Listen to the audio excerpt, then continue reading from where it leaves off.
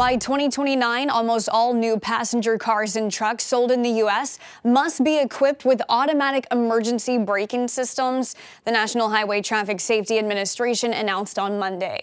This regulation aims to save at least 360 lives and prevent 24,000 injuries annually.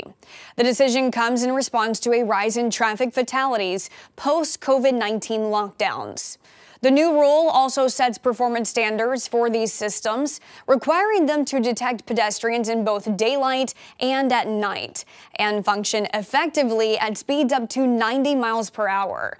Some smaller manufacturers have until September 2030 to comply.